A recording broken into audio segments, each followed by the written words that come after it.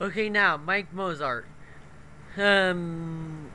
What is really happening is that the rich people are realizing that the poor people, the working class is starting to become more resistant to them. People like you are going to be start taking down more and more and more every day. Sooner or later, resistance against the bourgeoisie is going to explode. If the bourgeoisie does not stop attacking the poor working class, they will be destroyed.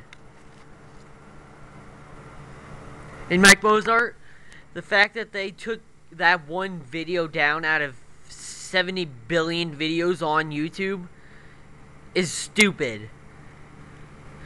There was no content in that video that was owned by them.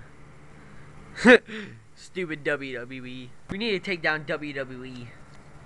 We need to take down Spike TV, CBS. Actually, no, we might actually want to keep CBS because CBS is actually pretty good. That's all I had to say.